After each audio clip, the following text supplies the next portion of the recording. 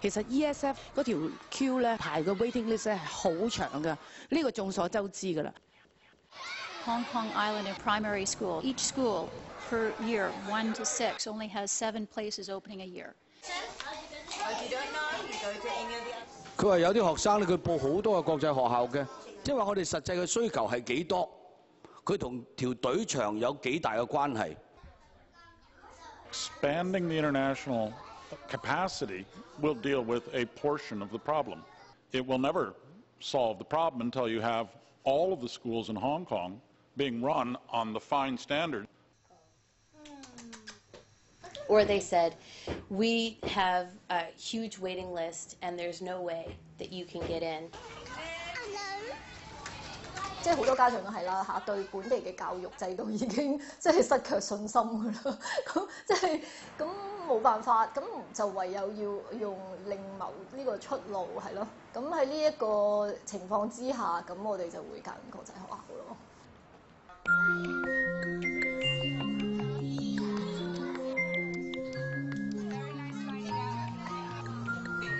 There are 47 international schools in Hong Kong offering middle and primary school education to 37,000 children. But supply is falling increasingly short of demand. Not only is this causing concern in the expatriate community, but it's also making it hard for international corporations to hire professionals from overseas with children who need to go to school.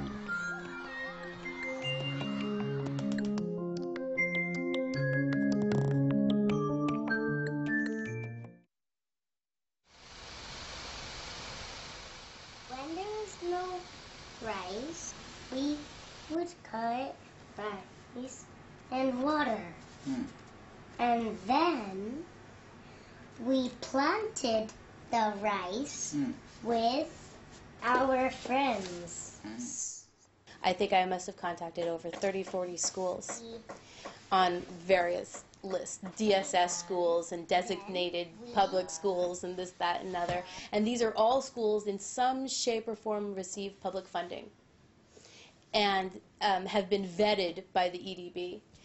And I found some schools were shocked that the EDB had even sent me over to them because they're like, we can't deal with an international family. We don't have any system in place to support your child. I'm not going to read the whole book. Jessica Kawata, an American, is married to a Japanese. When she came here to teach English 1.5 years ago, her only son, Kai, was 4.5 years old, the right age for kindergarten too. Jessica's wish was to have him go to a local school where he could learn Chinese. But none of the schools they went to would admit the boy because he could not speak Cantonese. Disappointed, Jessica turned to international schools, only to be flabbergasted.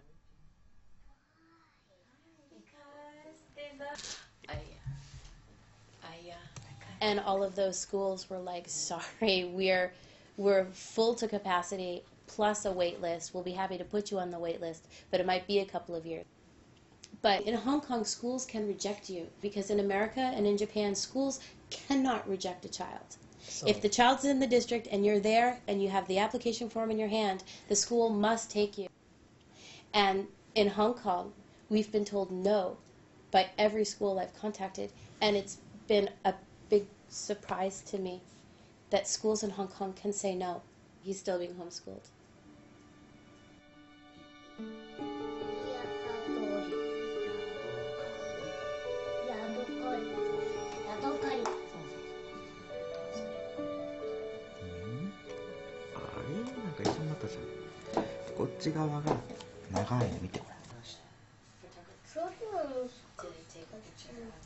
Kai is being homeschooled by his father, who's also a teacher by profession. But he's 6 years old now, and by Hong Kong law, he must go to school. Well, all the international schools are full. Like, we're talking 2-3 year wait lists. There was a local school, but they toot themselves as an international school, and they're just right behind us. They're quite convenient, actually. And all the teachers speak English, and all the children speak English. And there was like 200 parents fighting for those 5 slots, and we got rejected. How come her face is not cool? For her family to remain in Hong Kong, Jessica is hoping that Kai will gain admission to a local school through the central allocation system, or get a place in the Japanese international school. Otherwise, her husband will have to bring Kai back to Japan in a few months, and she'll follow suit when her current teaching contract expires. We're going on a bear hunt, we're going to catch a big one. What a beautiful day. We're not scared. Uh-oh, a forest. Amanda Chapman is an English teacher from England. Her daughter Kaya, born in Hong Kong, will be finishing international kindergarten in the summer. Amanda recently took Kaya to an international school operated under the auspices of the ESF. She was confident that admission would not be a problem. To her astonishment, Kaya was not even given an interview. She's what they call a Category 1. Native English speaker, no Cantonese at all anywhere in the family, international school, fluent in English. So I was absolutely astonished when I got an email from them to tell me that she wasn't getting an interview. I couldn't believe it when her classmates in K2 with her, who have 2 Chinese parents, they were given interviews, but she wasn't.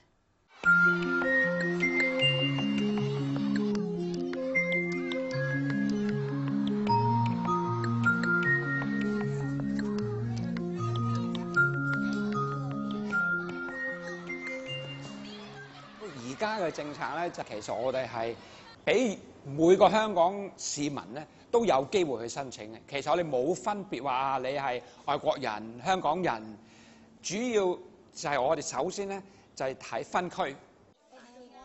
There's never been a shortage of expatriates in Hong Kong.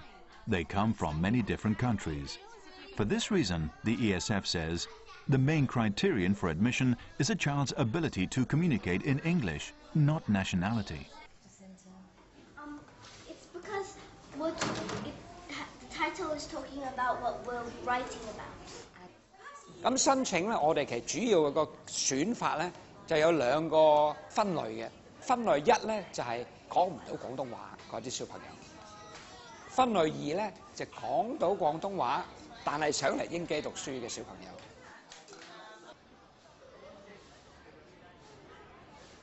即係而家嗰個香港社會轉咗啊！即係英基你知係6、7年就成立，咁嗰陣時係主要香港係殖民地，有好多政府嘅官員啊喺英國嚟做嘢，係主要去 serve 嗰班嘅小朋友。即係呢10幾20年咧係已經轉晒，變咗你見7成係佢哋家長係揸永久居民，咁7成好大部分啊，唔係全部，好大部分會係即係本地人啊。As one of the main school founders in Hong Kong, the ESF has 21 schools under its auspices, 15 of which are government subsidized. They are teaching 40% of all the students going to international schools. 今年我哋有1年班有1022個學位，申請嘅人咧2200幾個，比舊年咧係升咗14%。咁變咗即係一半嘅小朋友咧係入唔到。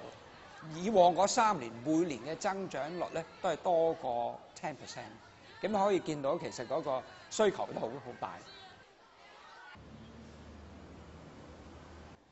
What punctuation mark at periods in all contraction? Try. 未出手一支諗啦，因為聽好多其他家長咧講咧，即係都會花好多時間去諗一啲升學問題啊，即係會見到好多其他親戚佢啲小朋友咧，佢喺國際學校咧讀嘅時候咧，其實會覺得佢嗰個活動教學方法啦，同埋佢嗰個真真正正學到嘅嘢咧，係比唔會少得個本土學校，但係又會活啲咯。咁同埋即係個童年開心啲，我諗呢個最緊要咯。And then you put all these things together. You have to build a body first. See? I know, that's how I'm asking you. How do you make a body? Francis is one of those local parents who endorse the teaching methods of international schools. He's been working hard to prepare his daughter's departure from the local school system. 考國際學之前咧，就算上去其他嘅playgroup 好啊 ，Planetary 好啊，喺屋企做習作啊，睇影碟啊、電視咧，都以英文為主咯。全屋企人都唔準睇中文電視，全部睇英文電視，同佢講英文，咁直至到佢去到面試為止。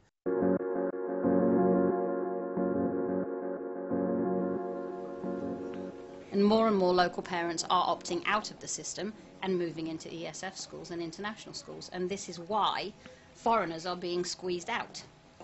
The government has even said to me they cannot help us find DSS places. That is nothing to do with them. They can't control the DSS schools. Amanda is now the chair of the Native English-Speaking Teachers Association. But even she is desperately looking for a school place for her own daughter. This is ironical, she says, and the shortage of international school places has already had an impact on recruiting teachers from overseas. But the EDB did tell us in a liaison meeting that we had in October, I think, that they were finding it difficult to recruit from overseas. And so what they're doing is they're recruiting locally. But the government just said, well, if the school won't take you, there's nothing, you know, we can't help you with that.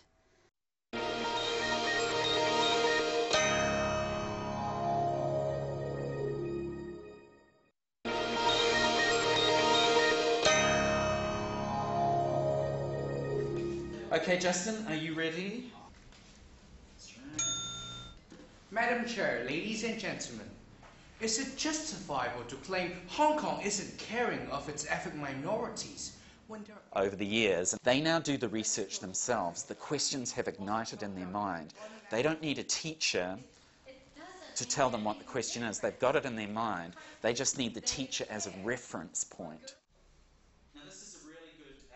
Perry Bayer, a New Zealander, was one of the first English-language teachers recruited by the Education Bureau from overseas in 1998.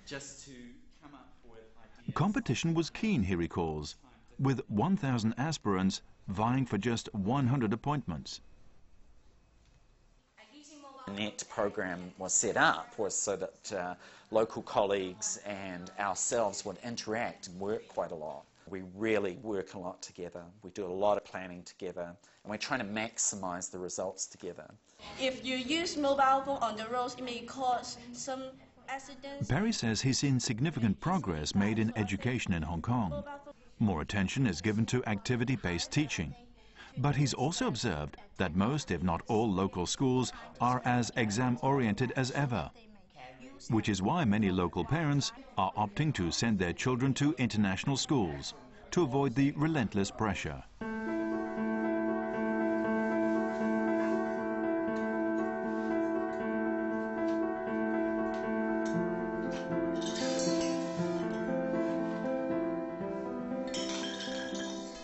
Coming to Hong Kong more than 10 years ago, Perry himself settled down quickly and happily. For one thing, he didn't have any problems sending his son to school. But today, he says, quality teachers with small children would have to think twice before coming.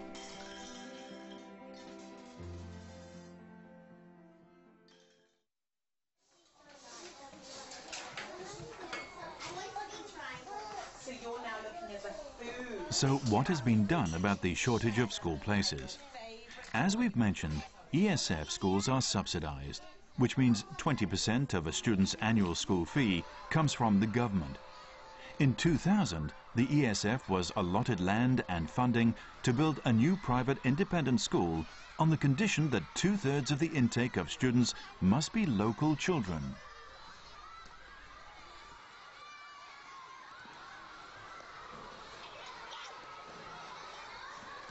Category 1 would be for children who speak mainly English at home.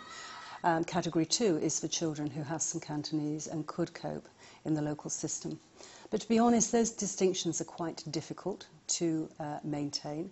It's impossible for us to verify what the parents say on the form. So it is a system that we're hoping to move away from in the next probably 2 or 3 years and put all the emphasis on the child's level of English and their ability to take advantage of our curriculum, which I think is the right way to look at it. There's no real caps on the number of local children who can attend such schools, as opposed to elsewhere in Asia. So if you look at schools elsewhere, for example in places like Bangkok, in Tokyo, in Singapore and Shanghai, there are actually caps on the percentage or the proportion of schools that, of places that can be offered to local or children of local family. The shortage of school places already has an impact on the economy, as Li Quan, a human resources consultant, points out. As Asia gains economic strength, international corporations are setting up headquarters in Hong Kong, but it's getting more difficult for them to hire professionals from overseas. The reason? No guarantee their children can go to school. We have definitely heard of cases where expatriates or staff have decided not to accept an assignment to Hong Kong because of the challenges that they have in terms of finding a place for their child.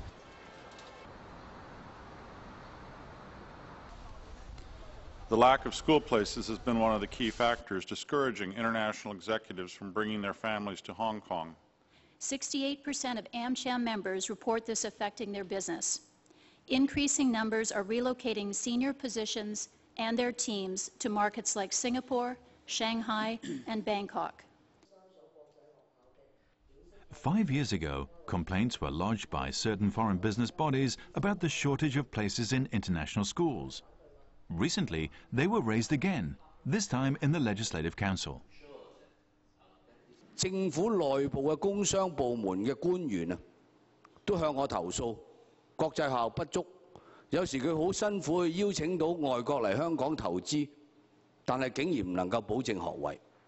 我哋盡快喺香港同埋九龍揾2個空置嘅校舍，希望可以盡快咧係舒緩而家我哋見到國際學校學位嘅不足嘅情況。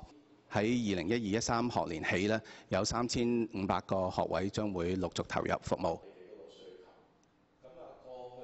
The government was taken to task for subsidizing international schools and not minding their recruitment policies, creating a situation where foreign children who really need to be admitted are often rejected. 即夠位我冇意見，唔夠位咧一定係要收緊嗰個。同埋每間學校咧應該要調查清楚佢嗰個本地同埋非本地學生個比例，去制定一個合理嘅政策咯。喺撥地嗰陣時，我哋尤其是新嘅呢批撥地咧，我哋係要求即係新嘅學校咧個目標學生咧係佔70%。有冇得意？嗰間好擔心啊！嗰間宣道會叫咩話？冇啊！嗰間國際係英文嘅喎。係啊，因為我知道阿馬生同我家姐咧，由佢哋5年班上學期已經開始預備下學期，因為要呈分，我哋就諗到頭都爆埋，又驚派得唔好喎，跟住就諗直資，跟住就國際學校。其實呢啲比較客觀嘅資料咧，其實自己會講到。Even within local people, there is another problem: the children of minority groups. An expert in dealing with it is Fermi Wong, the executive director of Hong Kong Unison. 我嘅會係不時收到一啲嘅求助，我嘅仔女好想揾國際學校讀書，咁咧就通常2個原因揾唔到嘅，一係就冇位，或者佢住嘅地區冇位啦。我話咧就係佢喺香港雖然係一個外國 expert 咁樣嚟做，佢人工未必真係好高嘅，佢根本俾唔到國際學校嗰種學費。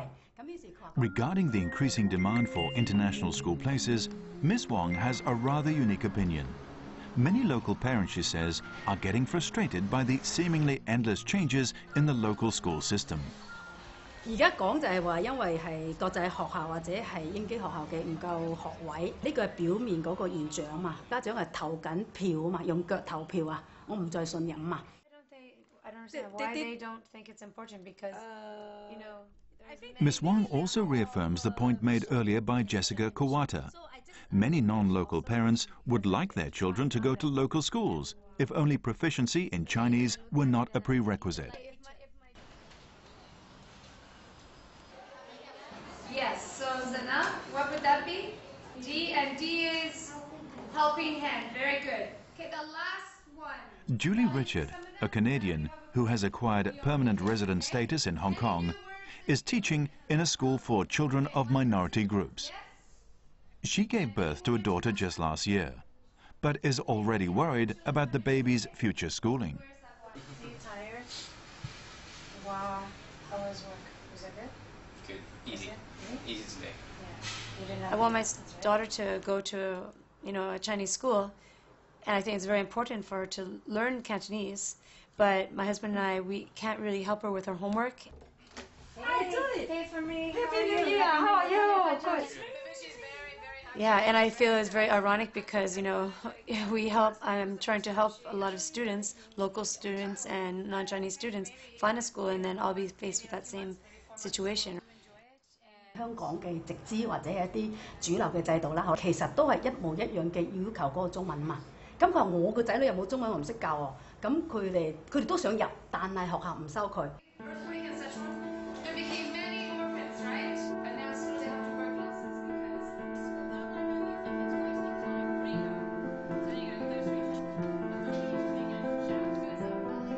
While Julie has a few years to cope with her problems, the latest on Amanda and Jessica.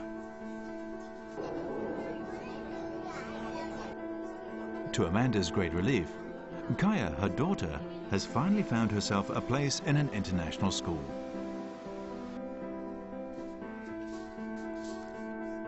Jessica is not so lucky. Her son Kai is still waiting, and time is running out.